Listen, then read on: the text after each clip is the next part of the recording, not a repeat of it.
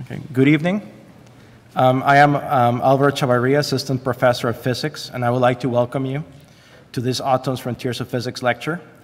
The Frontiers of Physics lecture series brings to the University of Washington and the Seattle community world-class scientists to explain to you the most exciting developments and discoveries in physics.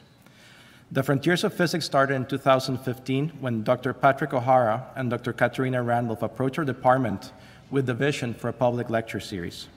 We have so far showcased 14 outstanding presentations by top figures in the field, including 8 Nobel laureates. The topics cover a wide range of phenomena from the early universe to the present, from the extragalactic scale to the microscopic world of quantum mechanics, from abstract theoretical concepts to the subtleties of otherwise familiar ideas. The lecture series is only possible by the work of a diverse and spirited committee with members of the faculty and our community who have joined Dr. O'Hara and Dr. Randolph in their vision.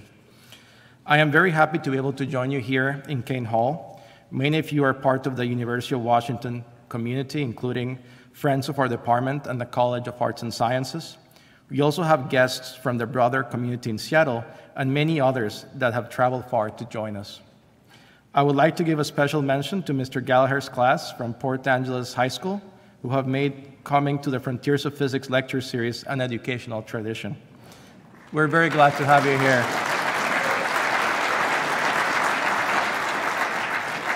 And finally, I would like to thank you all who couldn't make it in person, but are still joining us on our live stream. This evening, it is my pleasure to introduce Nobel laureate Professor Arthur McDonald, who will be presenting about the resolution of the solar neutrino problem and the discovery of neutrino oscillations, for which he was awarded the Nobel Prize in 2015.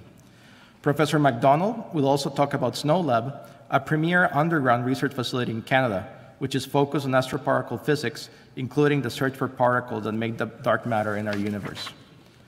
Arthur McDonald was born in Sydney, Nova Scotia, Canada. He received his bachelor and master's degree from Dalhousie University and his PhD from Caltech.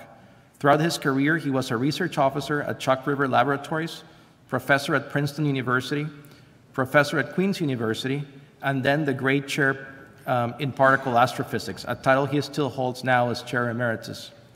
Since 1989, he has been the director of the Sudbury Neutrino Observatory scientific collaboration, and among many awards, he is a Companion of the Order of Canada, co-recipient of the 2015 Nobel Prize in Physics and 2007 Benjamin Franklin Medal, the 2016 Breakthrough Prize in Fundamental Physics, and the 2013 Cockney Prize of the European Physical Society with the SNO collaboration.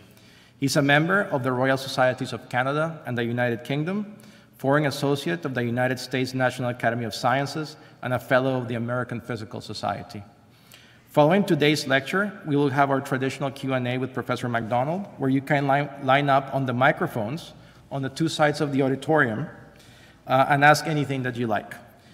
You should have all received one of these brochures. Well, I guess I left mine down there, but you have a brochure which highlights some of the contributions of the University of Washington to the Nobel Prize-winning research that Professor McDonald will talk about.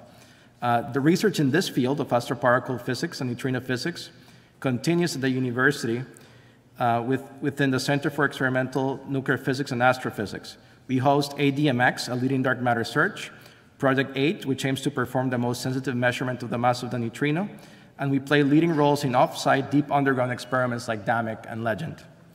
In the brochure, you can also find a QR code that will take you to our website so you can sign up to our mailing list, view our past lectures, learn about upcoming events, and learn how to support the Department of Physics. Please join me in welcoming Professor Arthur McDonald.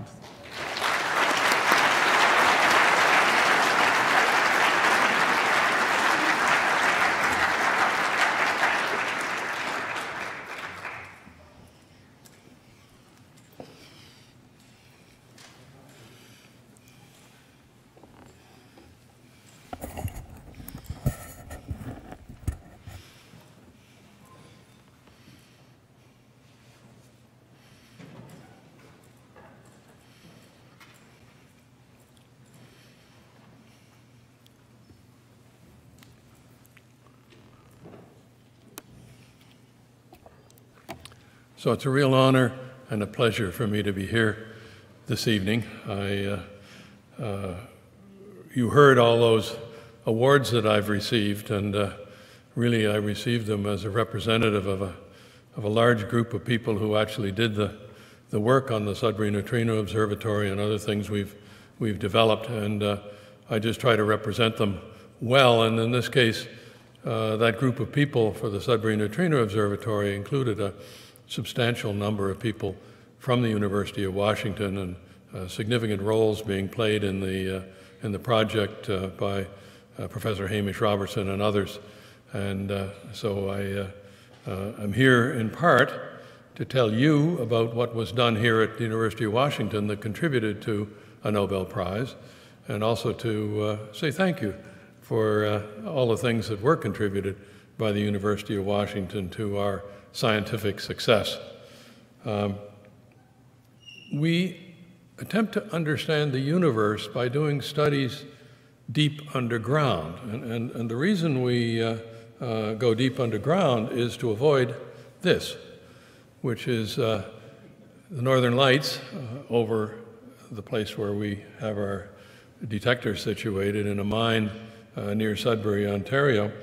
And the origin of the northern lights is very similar to the interference that we would have in our detectors from cosmic rays. We would have our detectors glowing in a similar fashion from those cosmic rays if we were not in a situation where we are 2 kilometers underground here in a very active nickel mine, very productive mine due to the ore body of nickel and copper ore. And we are able to suppress those cosmic rays by about a factor of 1,000,000. And so ultimately, with this Sudbury Neutrino Observatory, we were able to observe neutrinos from the sun roughly 1 an hour.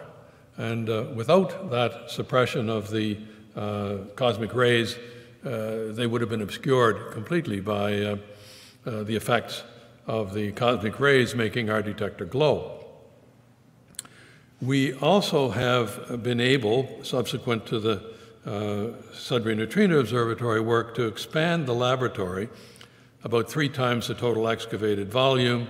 It is now called Snow Lab, and there are a number of experiments there that are studying not only neutrino physics and properties of neutrinos beyond what we have been able to observe with the Sudbury Neutrino Observatory, but also studies of dark matter.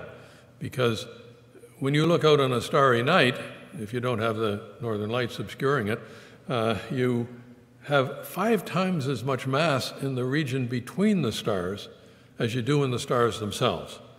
Quite remarkable. This phenomenon is referred to as dark matter. It has various potential forms. We do not understand what it is. We understand very well, however, what its influence is through gravity. And so by going underground, we can study a tremendous number of areas of the universe around us. I mentioned the sun. We study neutrinos, which are basic building blocks of nature, along with electrons and quarks. They're the 3 things that we don't know how to subdivide any further.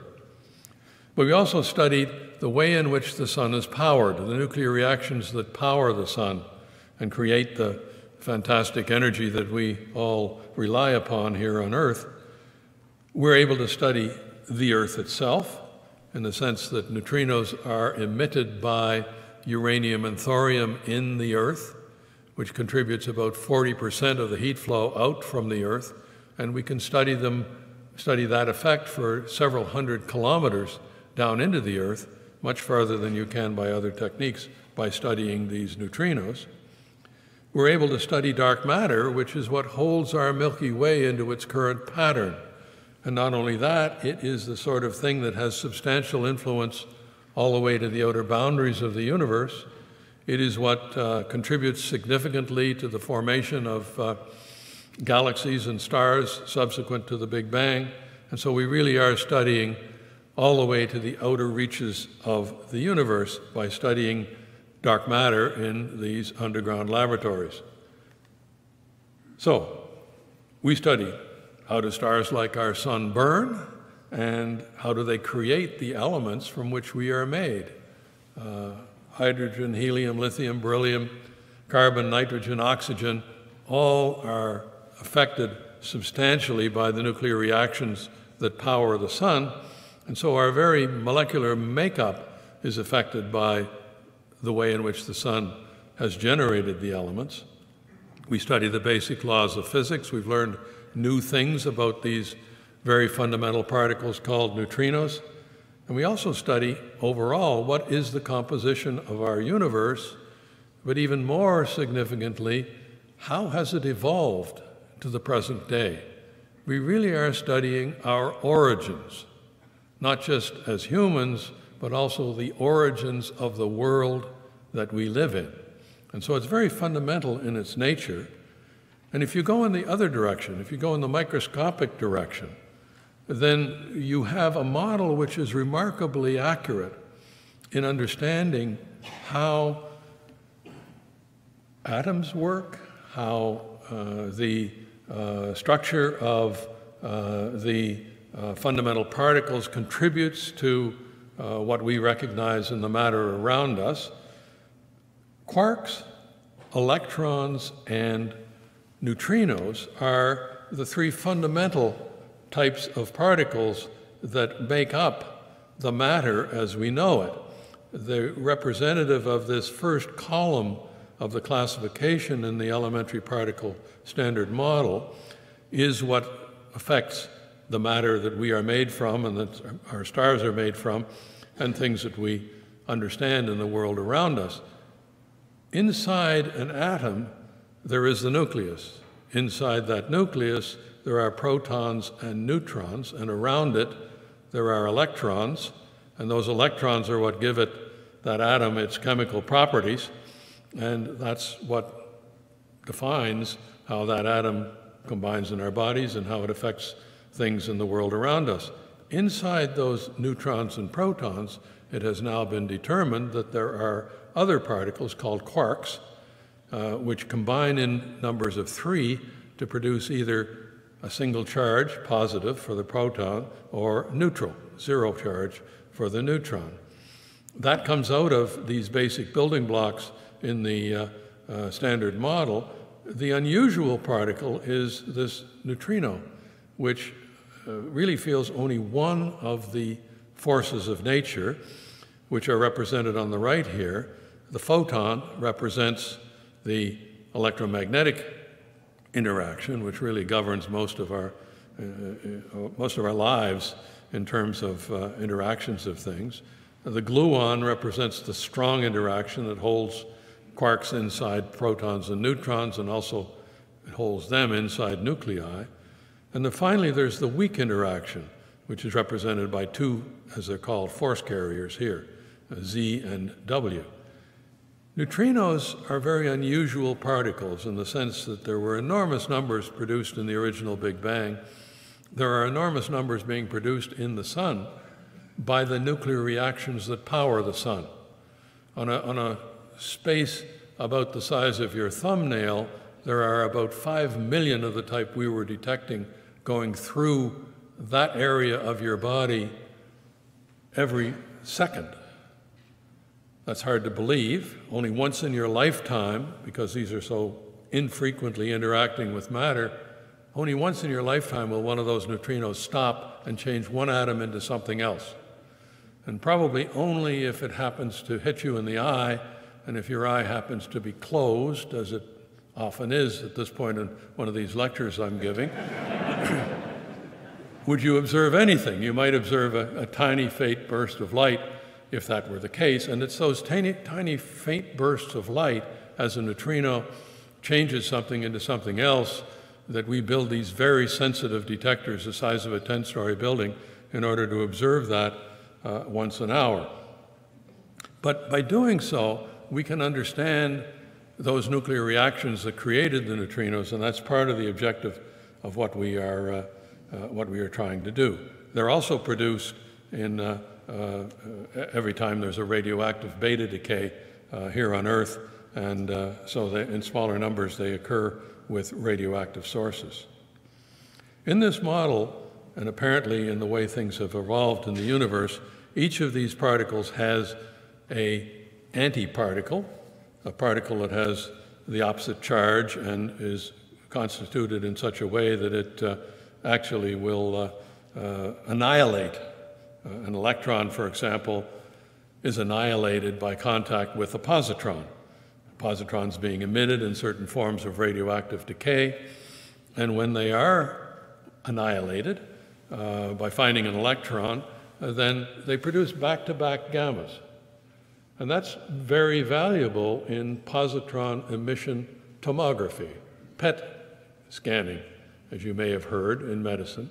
It's simple. You simply put detectors on either side of the thing that's being analyzed, very often someone's head, and by connecting the lines, you can figure out where that radioactivity that you had injected into someone's arm has made its way and is affecting the head. Perhaps a tumor area can be identified by this, for example. So matter and antimatter are fundamental parts of our universe, but you don't see that happening here. There aren't equal amounts of antimatter in this room producing bursts of gamma rays, and we wonder where all that antimatter that we think was produced in the original Big Bang has gone. How has it decayed away? And that's one of the fundamental things that we're trying to investigate as we go forward. So we found, when we made our measurements, that neutrinos have a mass, a finite, as it's called, rest mass. This was not a part of the theory before we started our measurements, and it is a way in which neutrinos are different than the other particles, which generally get their mass from the actions of something called the Higgs boson, which was very publicly described, having been discovered at the CERN accelerator a few years ago. And so they're different from that point of view, and we hope that that information can be used to understand what becomes ultimately what is often referred to as the theory of everything. In other words, this standard model, which is extremely accurate, still has missing parts.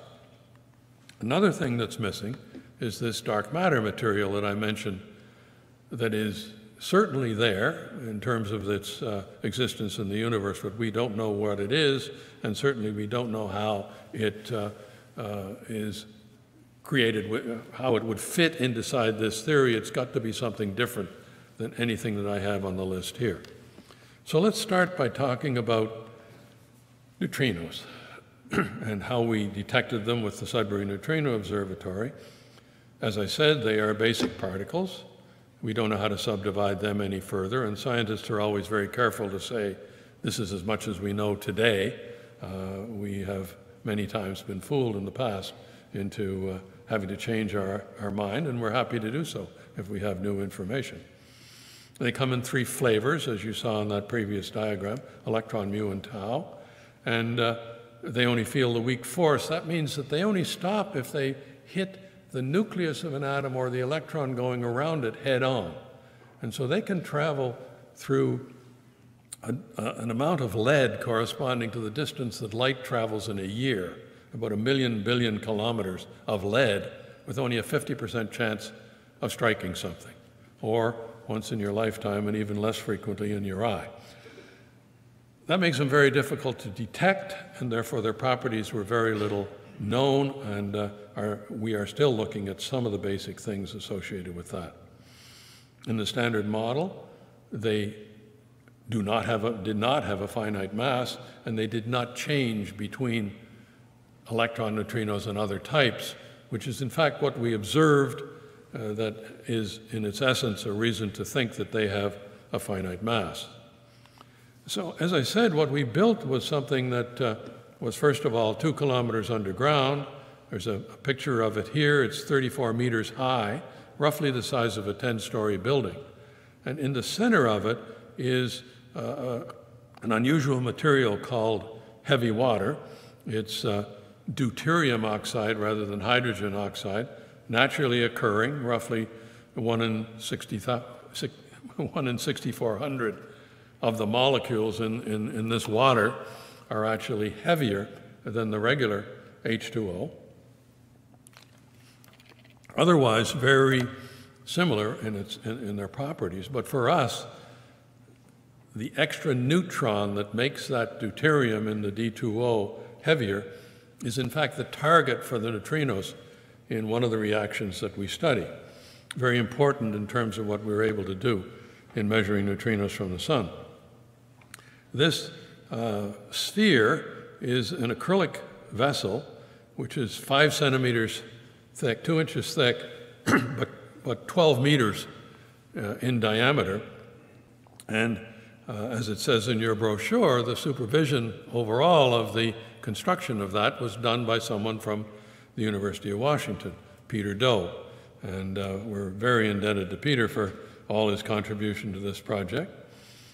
It's surrounded by light sensors, about 10,000 of them, and they are in a gigantic water tank, and the D2O and the water surrounding it are all highly purified. The cavity is lined with material that prevents water from leaking out and also prevents radon from the uranium in the rock. You may have heard of radon in your basements. Well, this is kind of the ultimate basement, 2 kilometers down, and we're trying to prevent that radon from getting into our detector. In fact, we try to make everything out of ultra-pure materials, particularly with respect to uranium and thorium, in order to avoid, now that we've gotten rid of the cosmic rays, in order to avoid anything else that interferes with the signals we're looking for. And so that's what was constructed.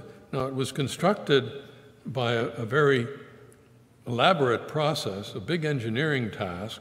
You can see on the upper left here the last pieces being put in of the 120 pieces that were used to construct that acrylic sphere on a jig here to hold them in place. You can see after it has been constructed and before the last part of the light sensors were installed. And finally, this is it after it's been completed. You can see the cables that are running up to a computer system, which again, John Wilkerson, who when he was here at the University of Washington was in charge of the data acquisition system for the experiment. And so again, a significant University of Washington contribution. The process then that we're talking about is the following, where 2 nuclei come together and fuse in the sun and produce neutrinos, enormous numbers. This particular picture actually follows just one of them, one that happens to be heading for Sudbury towards our detector. You can see it's gone through the solar system, it's now going underground and heading for our detector, and when it gets there, it makes a burst of light. And that burst of light is what we're looking for with these large numbers of phototubes. We actually have some very unique signatures creating bursts of light in our detector.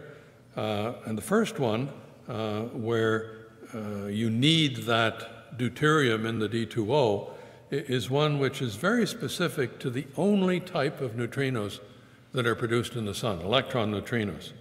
And you can see the electron neutrino coming in from the right in this pictorial example of the nuclear reaction. It interacts with the neutron, producing a proton and a fast-moving electron, going faster than the speed of light in water.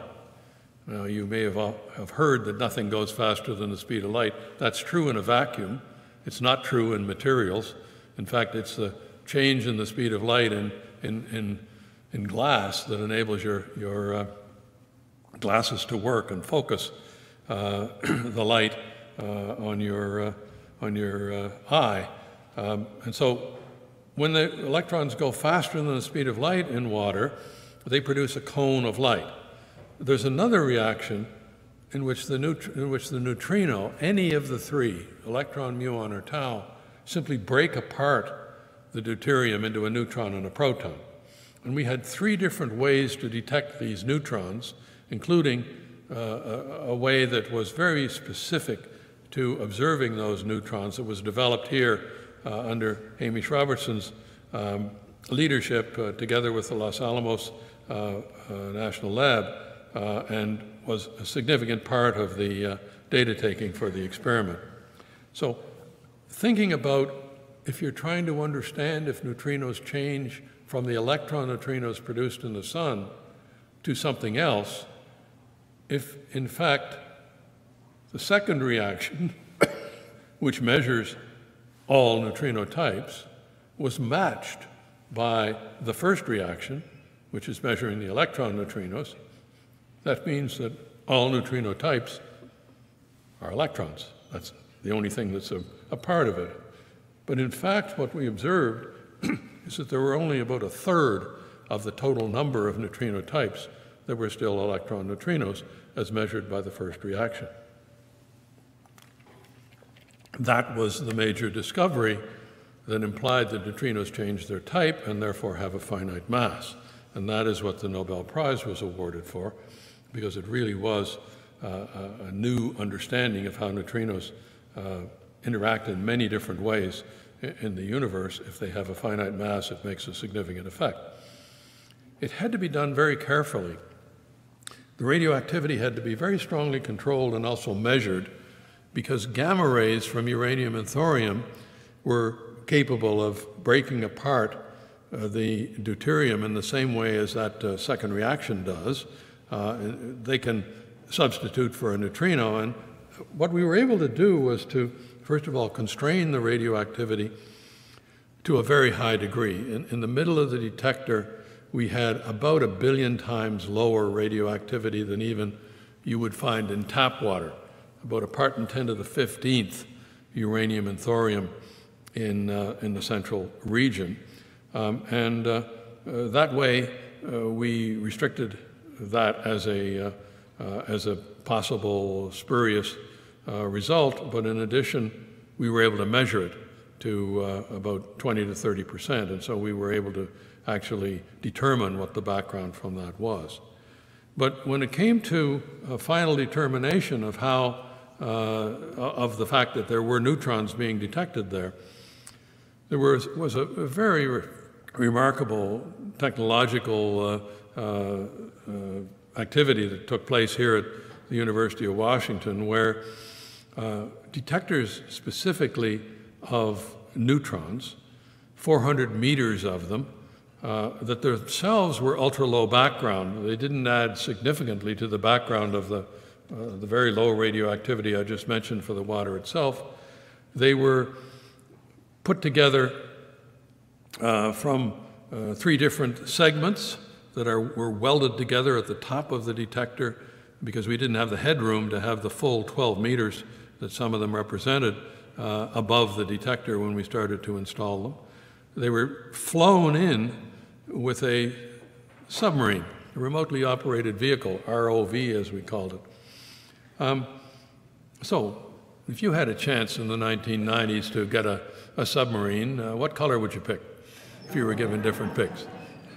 So anyone would pick a yellow submarine, right? So that's what we did. And unfortunately, there's a little more to it, and that is that yellow paint was far too radioactive. There's no way that we could tolerate that. And so what you see on the left here is a picture looking down into the detector, and you see the prosaic green that we had eventually when we stripped all that paint off and didn't add any radioactivity to the experiment. The other thing that was interesting was that nobody over the age of 23 could possibly fly one of those things or pilot it in spite of all of us older folks trying to do it. No way we could do it. We needed the video generation to be able to do it. And so we trusted this activity to our students and postdocs, including a number of them from the University of Washington, who trained themselves for this activity. So ultimately, this is a summary of the sort of measurements that we made. On the left is a measure of the number of neutrinos reaching the detector and producing a signal in either the first of those reactions that I mentioned that is specific to electron neutrinos, or the second one, all neutrino types. The crosshatch up here is the predictions of how the sun burns in terms of producing neutrinos. And the total number of all neutrinos matched extremely well with the calculations of how the sun burns. Prior to that time, all the experiments that had been done, when we started in 1984 on this experiment, before our final results in 2001 and 2002, in 1984 there was one previous measurement by Ray Davis in South Dakota of neutrinos from the sun, and only 1/3 of what was predicted is what he observed, basically in agreement with what we found when we measured specifically the electron-neutrino flux. But at that time, you couldn't tell whether there was a problem with that experiment or whether there was a problem with the calculations of how the sun burns, and therefore there was what had come to be known as the solar neutrino problem. And this resolved it very clearly by showing two things. One, neutrinos do change from one type, or flavor as we sometimes call them.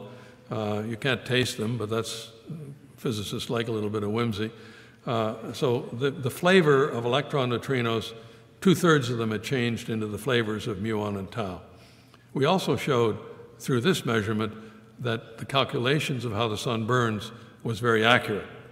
And so quite a significant finding. This is a summary of the results of that experiment.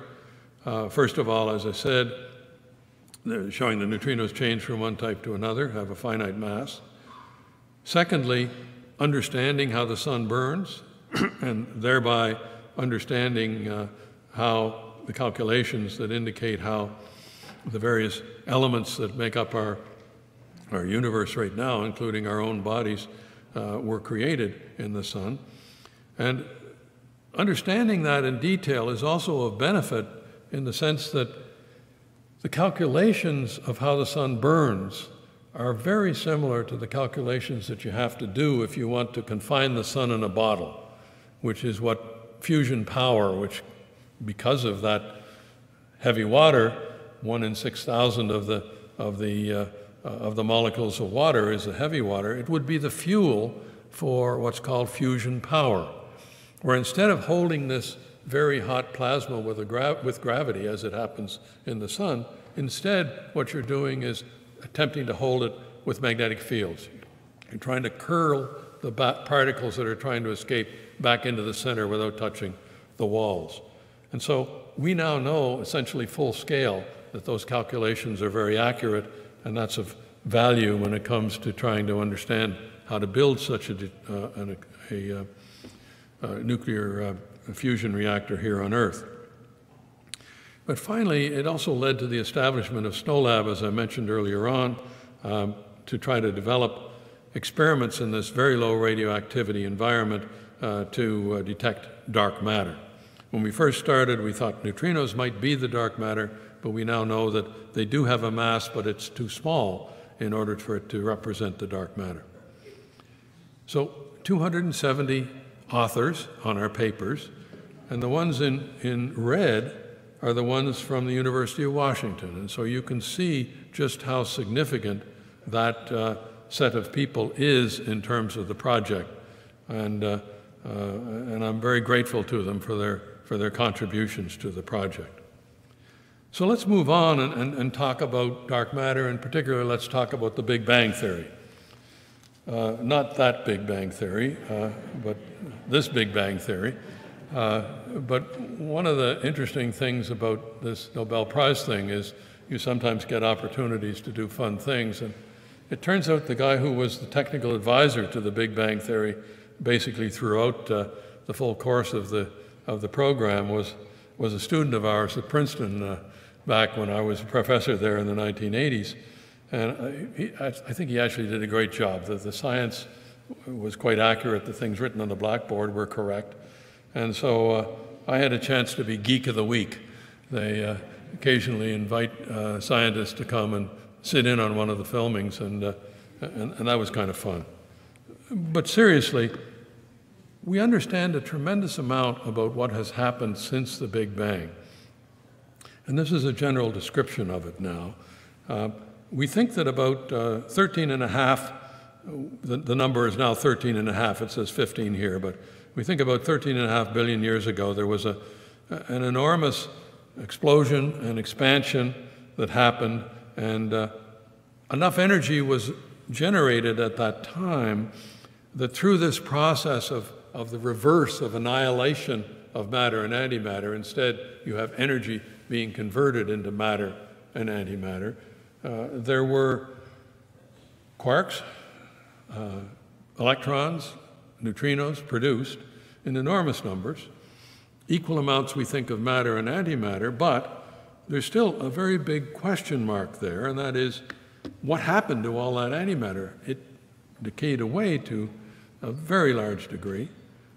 But understanding that process these days, theoretically, is most favorably considered through neutrino effects that were occurring back in that day, asymmetries that enabled antimatter to decay away and the remainder of the matter to make up the universe as we understand it. And some of the symmetry properties that we're looking for can be studied in a very rare radioactivity called neutrinoless double beta decay. And we have in fact converted the SNO experiment to SNO Plus to study exactly this. And there are other experiments being studied here by people from University of Washington that address the same question. So after about 10 to the minus 6 seconds from the Big Bang, you have a point where quarks are able to clump together and form neutrons and protons. And after about 3 minutes, the neutrons and protons actually have formed into nuclei, the light nuclei first.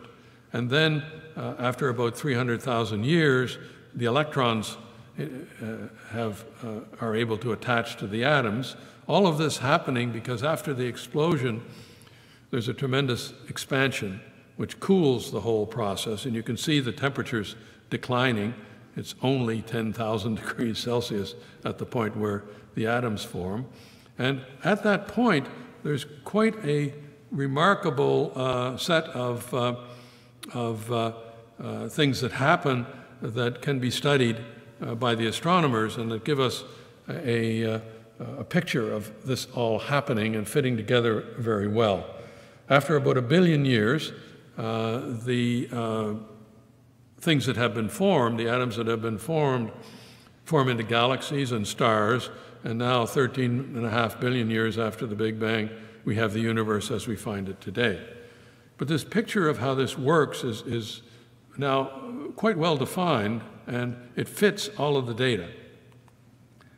The measurements we're trying to do to understand this matter-antimatter asymmetry, as well as other properties of neutrinos that affect the universe, one example of this is converting the SNO experiment to what's now called SNO Plus, putting in that experiment a liquid scintillator which required the addition of these ropes to hold down the central volume instead of holding it up because it was heavier than the surrounding water.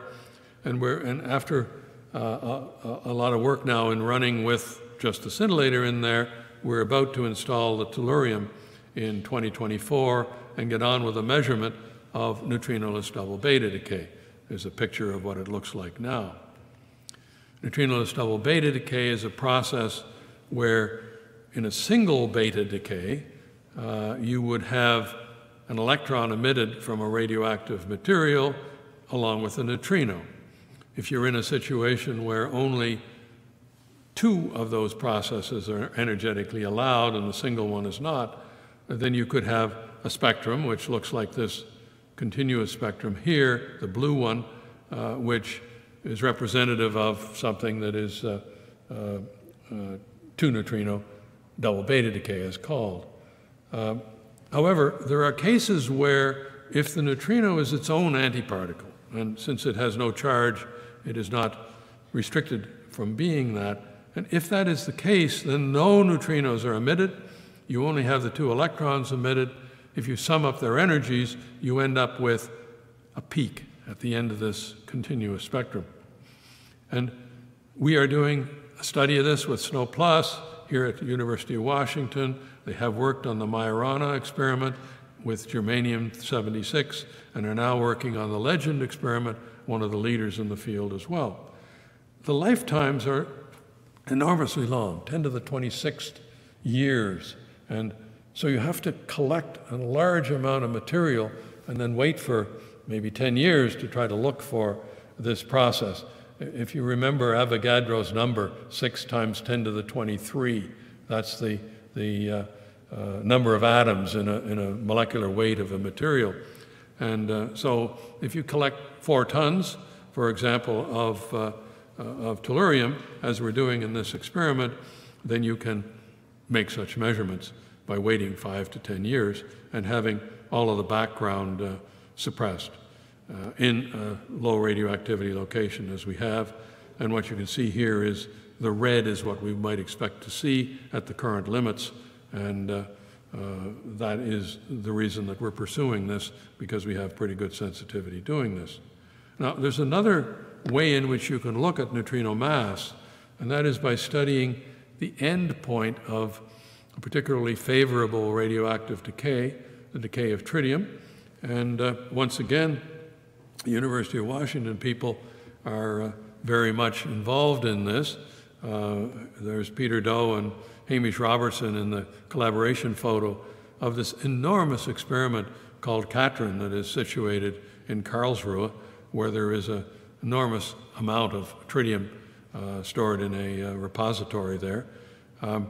That experiment is also similar sensitivity, really, to the sensitivity we will get with neutrinos double beta decay for the mass of neutrinos, in all cases about 1 million times more sensitive than the mass of an electron.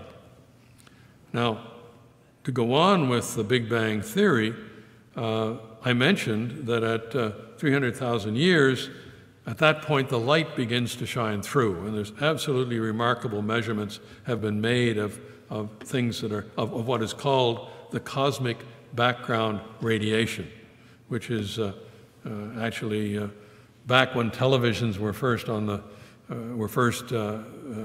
the market, and you were looking at things with an antenna.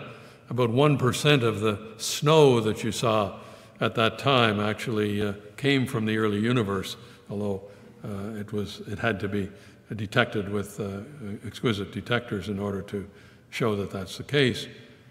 This curve that you see here is if you look at this bottom curve down here, you can't quite see it in this. There's a lot of data points, but the average of them is the red dots.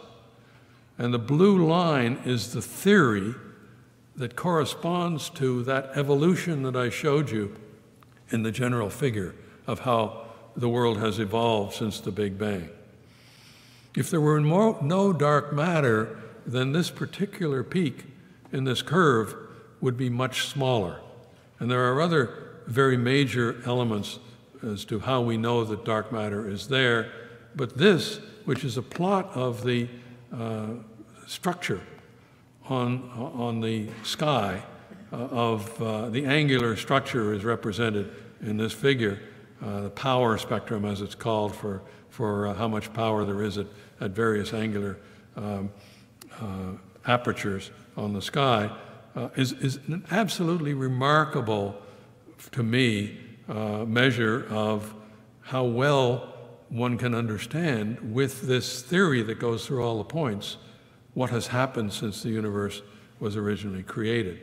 But there's still a big puzzle, and that is, what is this dark matter that makes up, we think, about 5 times the mass of the glowing matter that we see in the universe, and it strongly influences the evolution of the universe. And there are other examples that indicate to us that it's there. For one thing, our Milky Way galaxy, which it's actually sort of a pancake.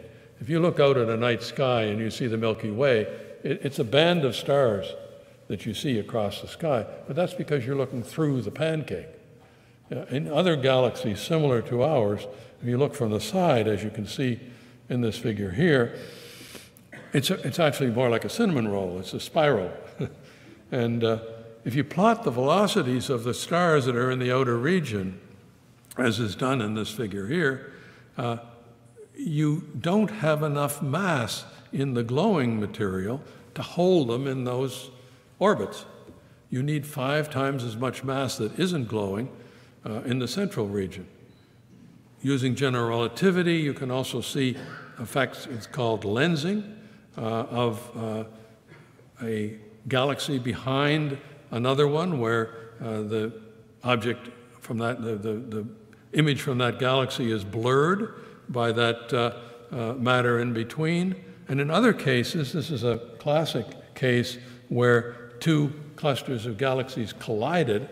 The pink material in the middle is ordinary matter that you would observe with X-rays, and it's impeded by the fact that those 2 clumps of matter interfere with each other. The blue is the inference of how much dark matter is there by using that gravitational lensing effect, and that just passes through as though there's no interactions whatsoever. So there are 2 major candidates for this dark matter these days. One of them is weakly interacting massive particles, so WIMPs. As I said, physicists love a little bit of whimsy. So in this case, we've got a bunch of geeks looking for WIMPs. That's what we're doing actually in most of our measurements.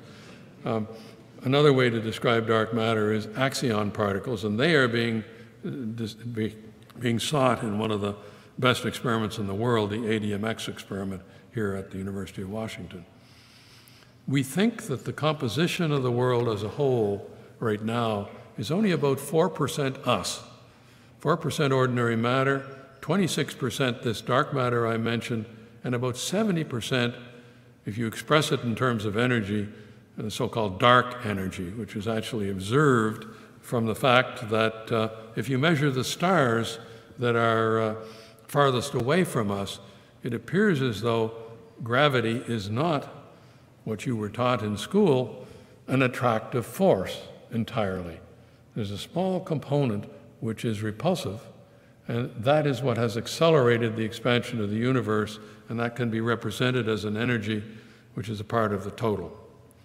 So I say we understand our universe pretty well, but we don't know what dark matter is. We don't know what dark energy is, really.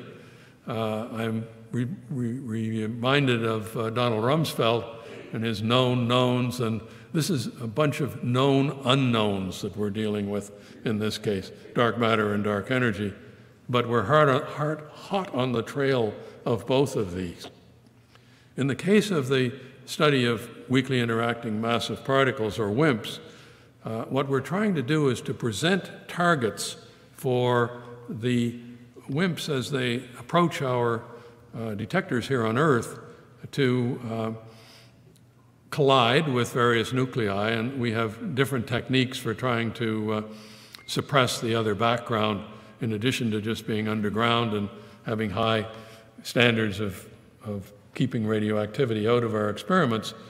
And so what we look for is a recoil of the nucleus that has been hit by a WIMP, and that creates light in some cases in our detectors and other effects in other types of detectors.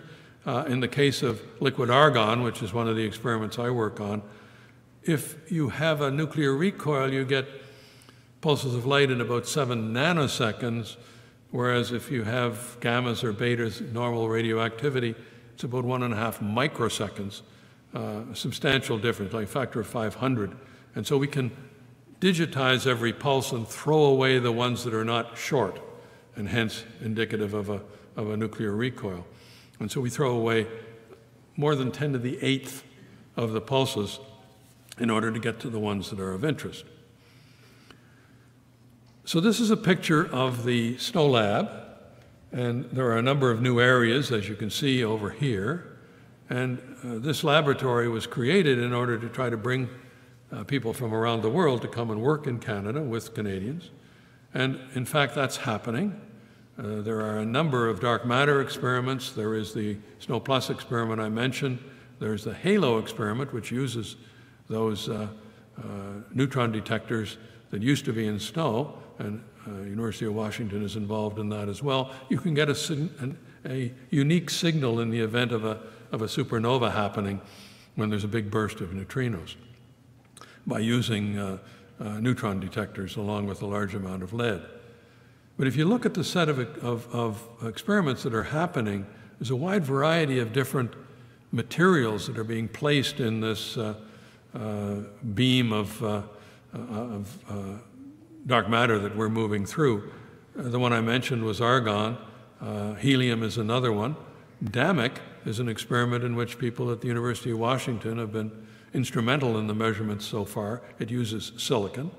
Super CDMS is another major experiment about to start construction. They have a test facility already. It'll use silicon and germanium. And PICO is a type of experiment where you look for bubbles formed when the dark matter hits. It uses fluorine. So we're covering a lot of materials. The facility itself is quite remarkable. There's very low radioactivity everywhere within the boundary. This shows Stephen Hawking visiting for the second time, in this case in 2012, about a year before he passed away. He was adamant he wanted to get underground and see what we're doing one more time because of its effect on overall the understanding of the universe around us. And so you see everybody else takes a shower and puts on clean clothing. In his case, we vacuumed him off above ground in his wheelchair and put him in a filtered air container in order to get there. The experiment I was referring to, the DEEP experiment, uses technology very similar to the SNOW experiment. These are the light sensors. Very carefully cleaned inner surface of the detector. In doing this cleaning, these arms were, this piece was vertical in order to go through the long neck of our vessel, and then they opened up. There were rotating sanding discs, and then that rotated around to give a 360 cleaning of the inner surface. You do crazy things when you're trying to control radioactivity. The people working on the DEEP experiment have now joined forces with essentially everyone using liquid argon internationally. We have over 400 scientists from 14 countries delivered around the world, building a detector significantly, well, about 20 tons rather than 3 tons, in a laboratory in Italy. And here we're adding an electric field to produce a second signal at the top of the detector to help with our discrimination. And eventually we want to do a measurement back in Snow Lab with about 400 tons to try to get as far as we can before neutrinos, ironically for me, before neutrinos interfere with your experiment rather than being the subject of your experiment. This gives you a feel for the scale of the detector, and it's taking place in the Gran Sasso laboratory east of Rome, which isn't quite as deep as Snow Lab, but adequate for our purposes.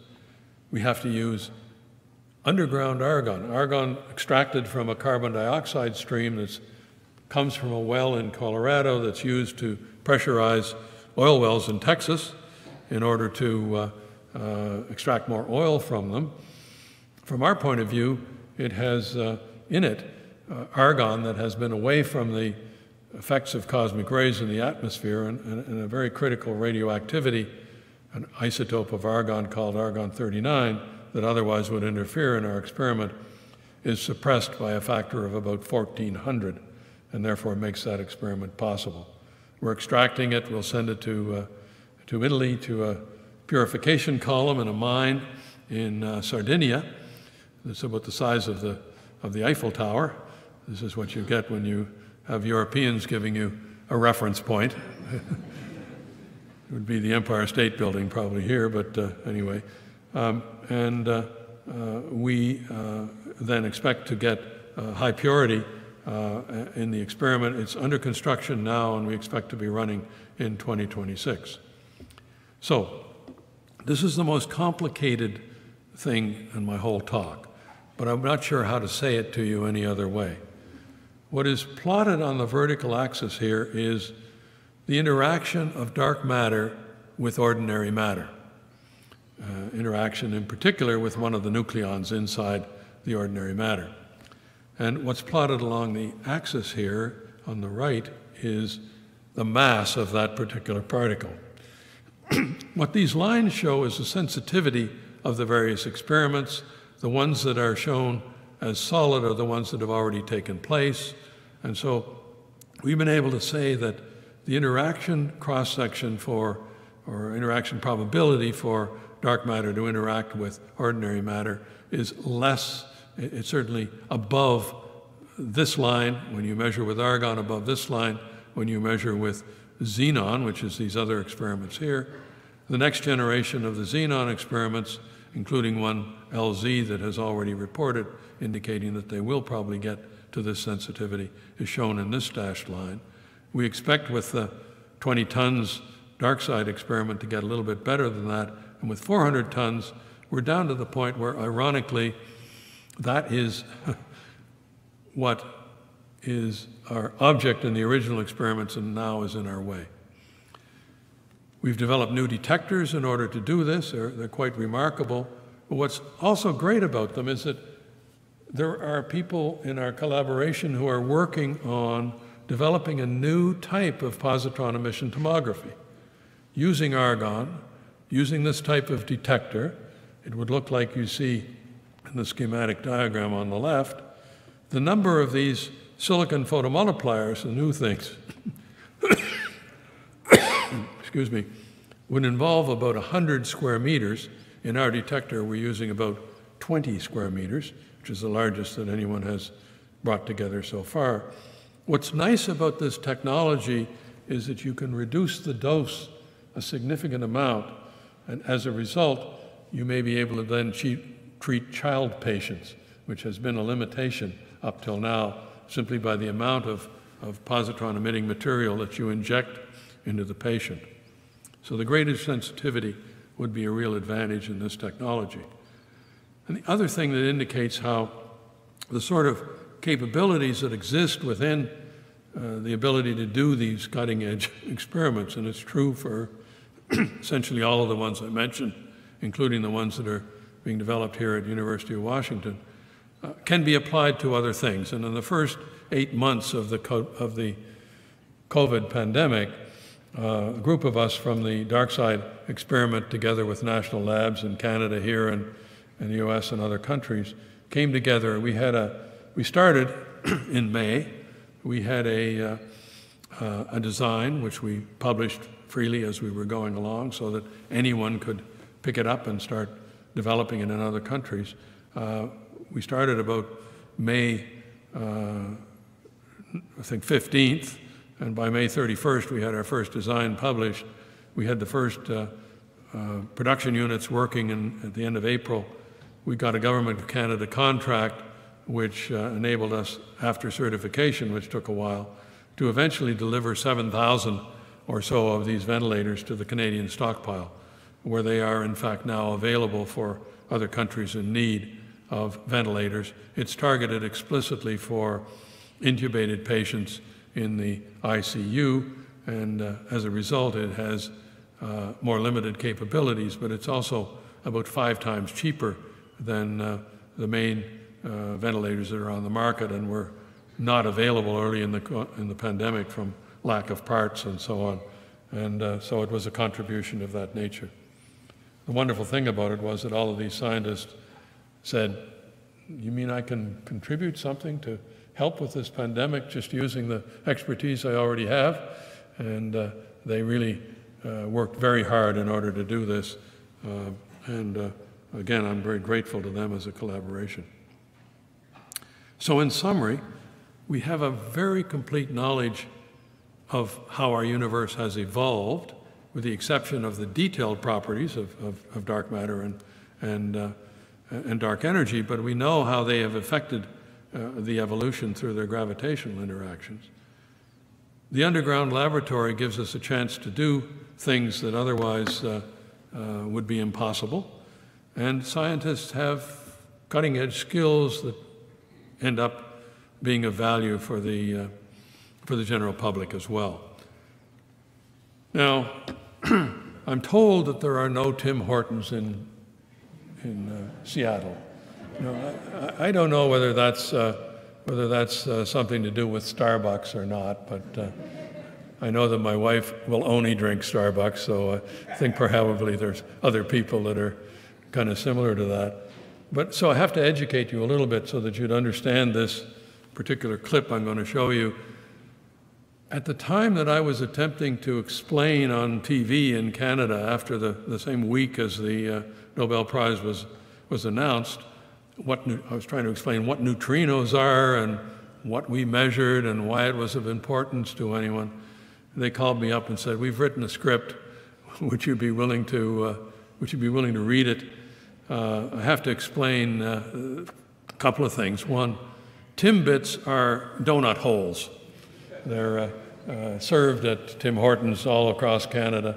You may not know how extensive Tim Hortons are in Canada, but the definition of a small town in Canada is if you look out the window of your Tim Hortons and you can't see another Tim Hortons, then you live in a small town. So they're pretty ubiquitous. So Timbits are the donut holes. They come in different flavors and so on. And then the other thing you have to understand in terms of the beginning of this is I'm from Cape Breton in Nova Scotia, and we are often the butt of jokes from people from Newfoundland who write this show. So let me see if this will broadcast. Including Lester B. Pearson, Alice Munro, and now a guy from Cape Breton. Physicist Arthur McDonald is Canada's latest winner of a Nobel Prize. Here to explain why he's the best in the world at what he does is Art McDonald. Hi, I'm Art McDonald. I'm a professor emeritus at Queen's University, originally from Cape Breton, and I attended Dalhousie University. And I'm a co-winner of the 2015 Nobel Prize in Physics. People from 22 Minutes have asked me to come in and explain what I and our team did to win this prize. We demonstrated that the flavor of neutrinos produced in the core of the sun, electron neutrinos, changed into one of the other two flavors, muon and tau neutrinos, as they traveled from the core of the sun to, okay, I'm being told I have to make it simpler. Neutrinos are very basic subatomic particles that we don't know how to subdivide any further. And okay, they're asking me to dumb it down a little bit. A subatomic particle is smaller than an atom. Atom is a unit of matter. Really? You don't know what matter is? It's 7. Okay, neutrinos are like Timbits. Chocolate, sometimes they're like cherry filled, and sometimes they're like the old-fashioned glazed. I must be the first person that ever won a Nobel Prize in Timbits.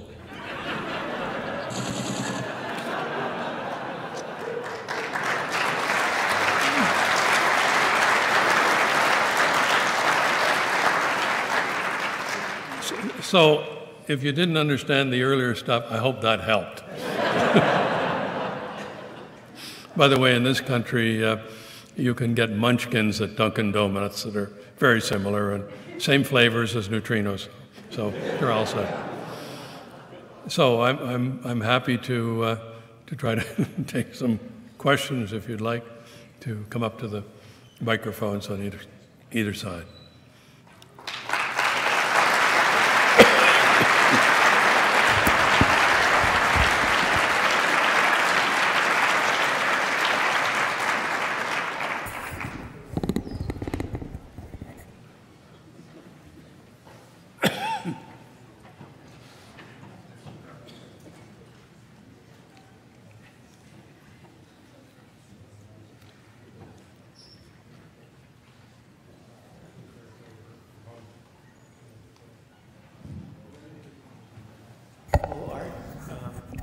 I have a question that's kind of off the wall, but since we've been talking about dark matter, and I have friends that constantly bug me about the difference between what's the evidence that supports dark matter over MOND. Can you give like just a simple statement, and if it's too far out of the realm of what you're trying to get across here, you could just tell me to sit down. I'm sorry, I didn't quite catch what you said. Oh, so was out of the the evidence that supports dark matter over MOND, modified Newtonian dynamics. MOND, okay. So there are people that say, that put forward theories that modify gravity in such a way that you can perhaps understand the way in which the effects are observed, for example, in our galaxy, where the stars are held in place in this model by the dark matter particles, and they modify gravity in such a way that that phenomenon, at least, can be understood, and some of the others as well. But all I can say, I'm not an expert at about such things, but as I understand it, it's very difficult to explain all of the phenomena that have been observed by the astronomers in terms of measurements of how the universe has behaved, which we now, I mean, we now have telescopes that can look back in time to, for example, a billion years after can look back 12 billion years to try to understand how the universe was working at the time.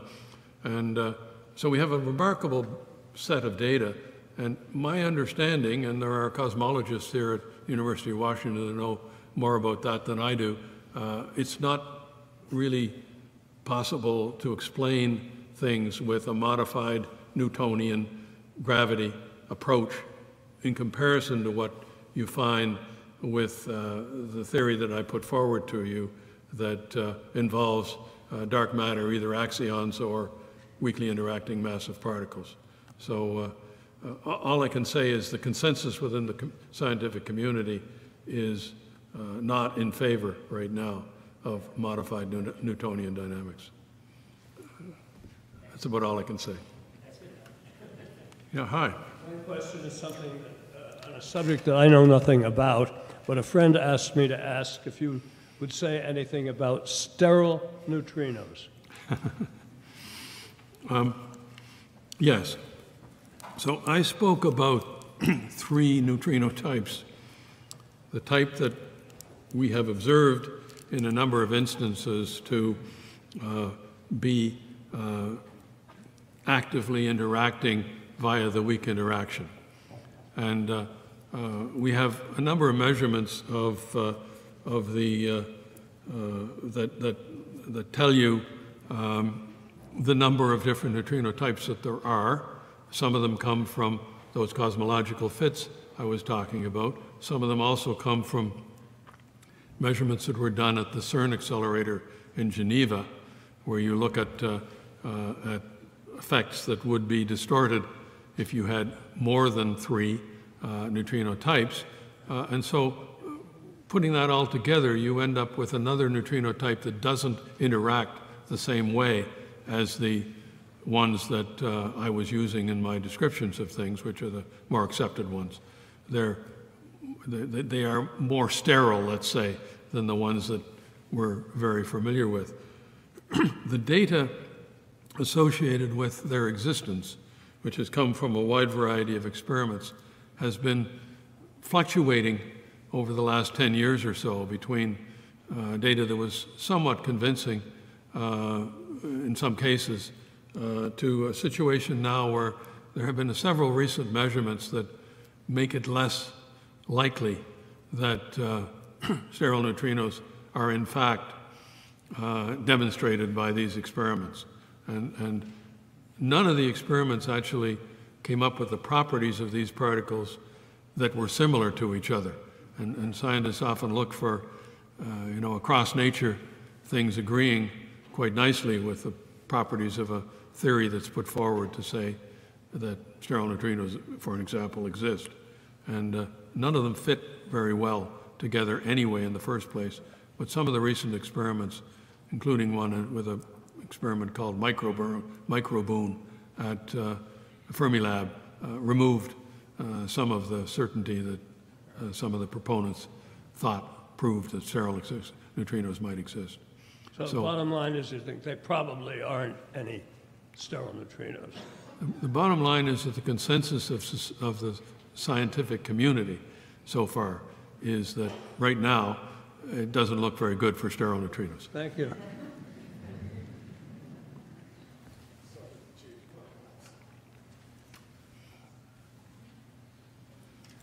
Oh, hi. Hello, thank you for the good talk. I guess what I want to ask is, you mentioned the ADMX experiment that was searching for axions. Is there how much overlap is there between the WIMP experiment, the Snow Plus experiment, and the ADMX being done at here at the University of Washington? And I guess my bigger question is, does one disprove the other, or will you? Are they sort of how conflicting are the two theories from one another? Again, I'm not an expert on axions. There are people in the audience here who could answer your question probably better than me. But I don't think there's maybe both exist, but more likely it's one or the other in terms of understanding the effects that are needed in order to understand how dark matter influences the evolution of the universe. Axions are a very different type of particle. They're much lower in mass. They even influence the universe different in the early stages than WIMPs do. And you detect them in a very different way. You don't need to go underground. The measurements that are being done here, which are among the most sensitive in the world, are being done right in the laboratory at Nuclear Physics Laboratory, or SEMPA. And there you're looking for electromagnetic effects. And you just have to be very careful as you do that to make the measurements appropriately. I think it's the consensus probably in the community would be either or, but it's not, I think, completely impossible that you could have both things occurring. Probably not, however. Thank you. Oh, hi, now I'm in trouble. Experiments have a long history, so when you started designing snow, designing snow, for many physicists, the fact that neutrinos have mass and change flavor was a bit of a surprise.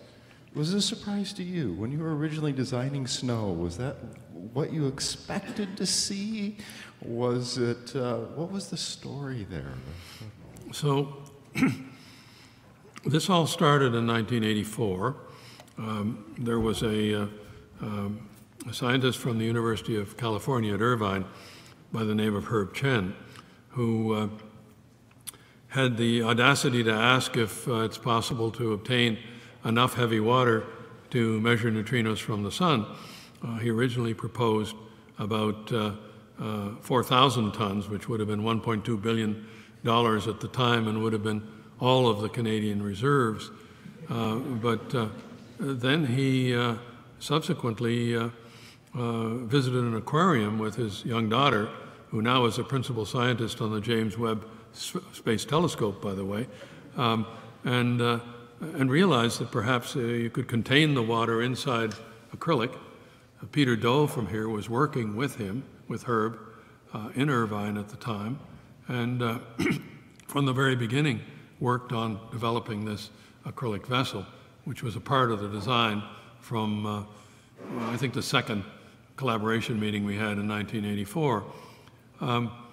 And at the time, you know, it was a very, very ambitious project. There were about 16 of us involved in the original group that came together that eventually became, as you see, about 270 people who were authors on the papers. But Herb, unfortunately, developed leukemia in 1987 and passed away. And we still have you know, a very fond memory of him, and he really is a person that we respect tremendously in terms of the idea in the first place. But when he put forward the idea, the people who controlled the heavy water in Canada, Atomic Energy of Canada, senior scientists there were physicists. People, actually, one of the physicists who was involved was a fellow named Jeff Hanna, who worked with Bruno Pontecorvo when he was at Chalk River. Bruno Pontecorvo was one of the people that proposed that neutrinos could oscillate. And so he understood what was involved in the physics and was in senior management and convinced other people in management that maybe they could loan 1/4 of their reserves. And so very early on, we had a commitment from them to do that. And there had already been work by George Ewan in looking for an underground laboratory location in Canada. And he had convinced Inco, the mining company at the time that owned the mine, that good science could be done underground. And so those two things were available. And then the question was, could you actually do it? So we knew that we would either learn properties of neutrinos that would be very fundamental, or we'd learn properties of how the sun burns that would be very fundamental if we could only do the experiment. And that's where people like Hamish and others came in, and at that point we worked it out. We could do it, we thought, and we managed to convince the funding agencies. We started in 1984, we got the money in 1990 and started building things. So it was an interesting period, lots of head scratching and design changes and so on. But the inspiration to do good science was what really drove it. And it was doing good science that influenced everybody involved in the experiment. Winning a Nobel Prize is not the sort of thing that people had in mind. What they were thinking about is, can we make an impact and can we improve our understanding of the universe around us? And so our eureka moment on this experiment came in 2002, not in 2015. So. Hi. So this is a little bit of a historical question. My dad, in the 30s, told me that he rejoiced at the time when the atom was split.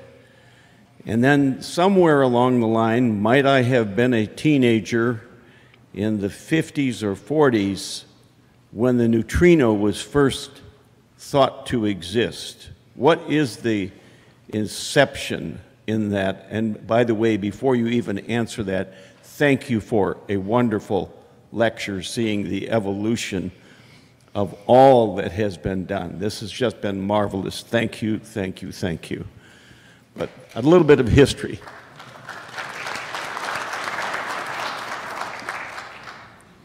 So rephrase the central sentence of the question.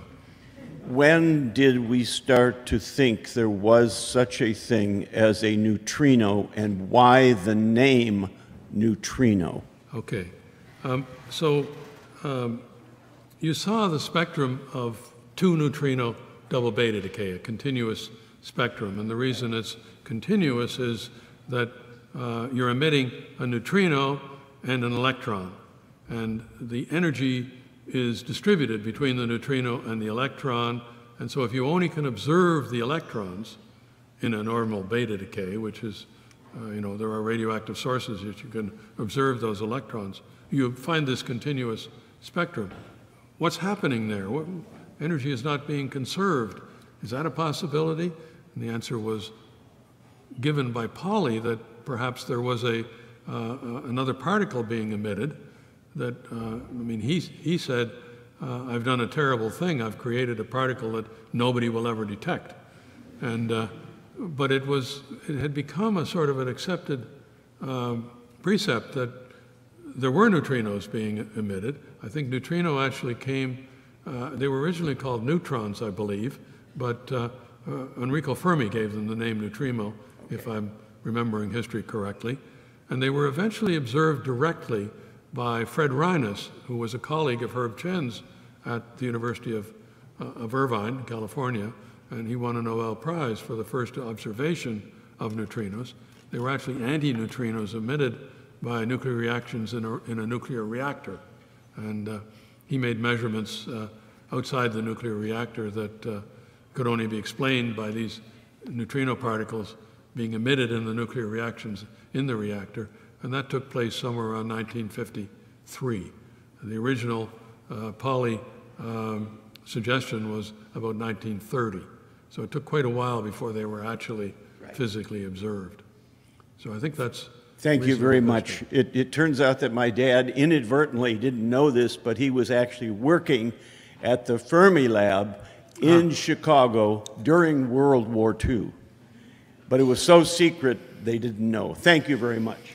Well, what's now Fermi Lab was a part of the Manhattan Project, actually, at that time.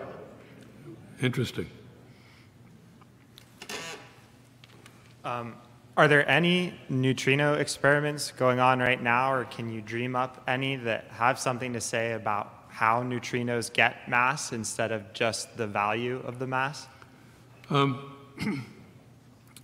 Well, the model that has been put forward that seems to work very well in many instances is a model where the flavors are expressed, the three flavors are expressed in three mass states. It's a quantum mechanical phenomenon. And there are a number of experiments going on that are using this formalism to attempt to understand further properties of the neutrinos, including one major property that is needed in order for neutrinos to actually be a proper explanation for why the antimatter decayed away in the early universe. There are big experiments at Fermilab, the Dune experiment in particular, where Fermilab is shooting a beam to the underground laboratory in South Dakota, where Ray Davis first did his measurements of solar neutrinos, and another experiment in Japan called Hyper-K that is attempting to do the same thing. They're testing in quite a bit of detail in these experiments the formalism that describes how neutrinos change their mass. Now, the formalism of how they get their mass is a very complicated theoretical project, and it has to do also with a type of neutrino that has a very heavy mass, one of the heaviest masses we know, and that mechanism is what is put forward to explain this antimatter asymmetry at the early universe. Those neutrinos will not be accessible with experiments here on Earth. And so all we can do is look for chinks in the formalism for neutrinos that are accessible here in measurements we do on Earth. And then the theorists are putting forward the ways in which neutrino mass is generated, and that relates also to how they have influence in the early universe in this asymmetry that is developed. So it's a total picture question rather than being able to probe exactly the origin of that mass. I hope that's of help. Thank you. So beyond that?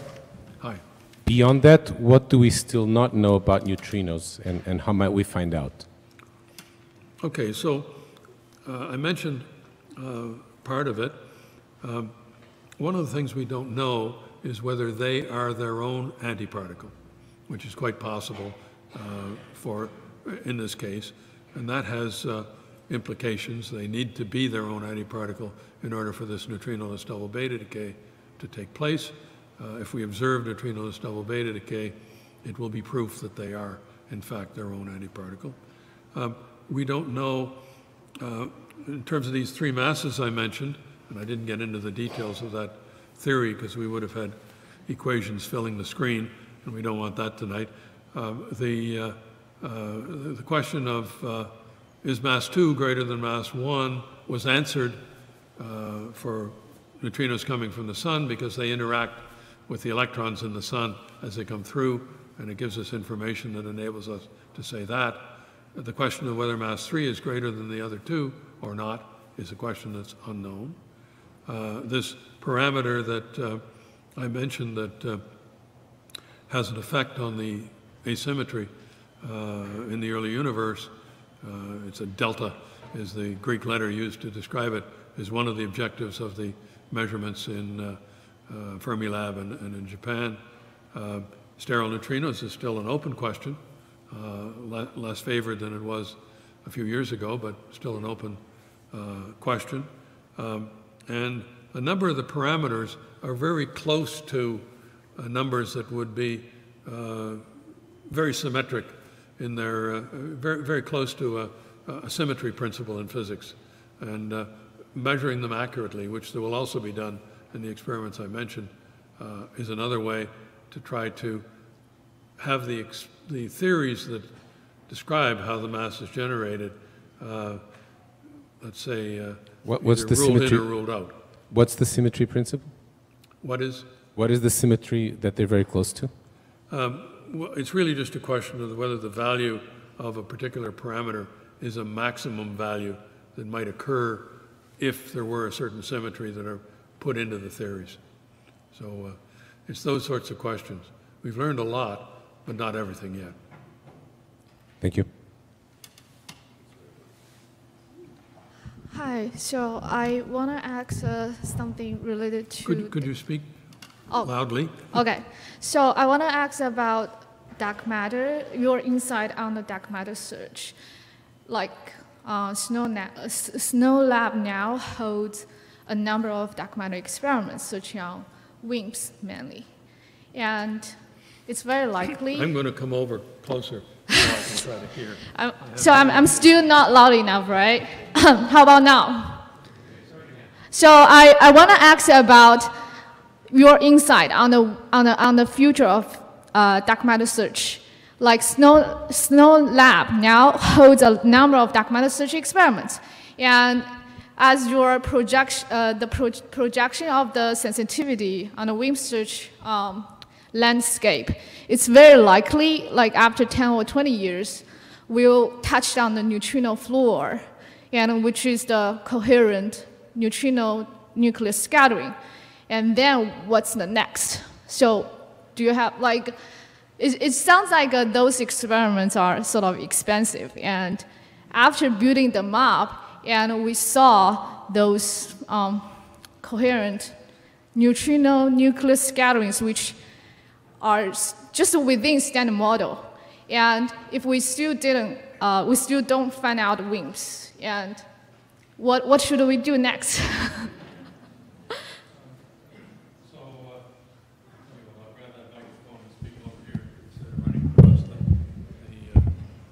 Instead of running across to the other side. Okay. The situation is that there are many theories that have come forward that are not explicitly WIMPs or axions. They're, let's say, they involve a greater number of other interactions that are unknown, but they can produce WIMPs that are, or WIMP-like particles that are lower mass than the ones that we are sensitive to in our experiments. We are still encouraged by theorists to push as far as we can in the energy region or in the mass region that we're currently working on until we have exhausted as much as we can do in that particular case.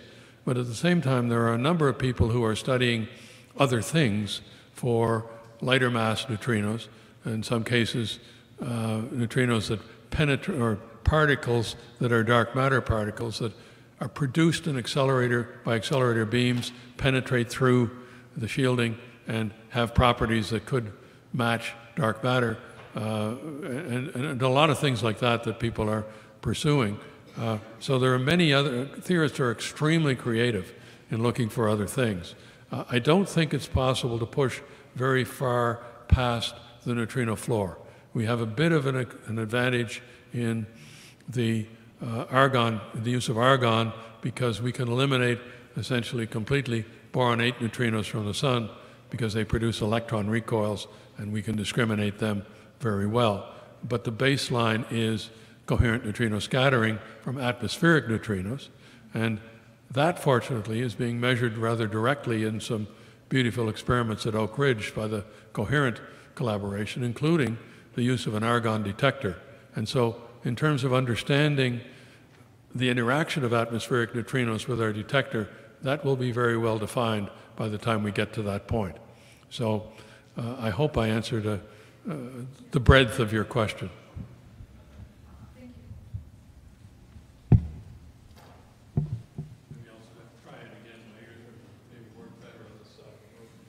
So you mentioned in your talk that maybe once in a person's life we might experience a neutrino hitting our eye and then seeing like a flash of light or something. Okay, I've heard that. Right, I've heard that astronauts in the International Space Station, because of the cosmic rays, see flashes of light in their eyes when they close their eyes to fall asleep. That's the northern lights. Yep, exactly. So we know that the cosmic rays interact with our atmosphere, and that's what causes the northern lights. Do we know if the neutrinos interact with our atmosphere, and do we know of a way to detect neutrinos in space, not just on Earth? Okay. There are many questions in what you just asked. Right. Neutrinos are... Sorry. Okay. So there are a number of questions in what you just asked. The question of, well, in the atmosphere, neutrinos are generated by cosmic rays. And in fact, the other half of the Nobel Prize that we were awarded went for the observation of those neutrinos, which change their flavor over a distance corresponding to one side of the Earth to the other. Those measurements were made by the Super Kamiokande experiment in Japan. And so neutrinos are produced in the atmosphere by the cosmic rays. The atmosphere, I mean, there are relatively few interactions of those neutrinos with the atmosphere itself. A small number, perhaps, but trying to make a measurement in space, the problem is that in order to have a high probability of observing neutrinos, you have to have a lot of atoms for them to bang into. And that's simply the fact that you can't build a massive enough, or you can't fly a massive enough experiment in order to do measurements of neutrinos in space. But the fact that they penetrate the atmosphere very readily enables you to do measurements here on Earth. The atmosphere is kind of irrelevant. And in fact, there's a fantastic array of different experiments. One of them that just made an announcement last week is the ice cube experiment, where they have instrumented 1 cubic kilometer of ice under the South Pole. And there, what they observe is very high energy neutrinos that are energetic enough to produce light, and these are sensed by photodetectors that are situated in the ice. They basically drill into the ice with hot water and put in these sensors and let it freeze around them. And so they've instrumented this. What they just announced is that they have observed neutrinos that they can attribute to a black hole, a known black hole. And that has been the speculation as to one of the mechanisms for generating these neutrinos, which are very interesting from an astronomical point of view, because they aren't bent by intergalactic magnetic fields. They penetrate through all the material between where they're produced and here. And so in terms of studying the farthest reaches of the universe and studying the highest energies things produced, neutrinos are great. And so this was really quite a monumental announcement last week by the Ice Cube experiment. So you don't have to worry about flying things in space. You can do it here on Earth, and they're doing it. So, okay.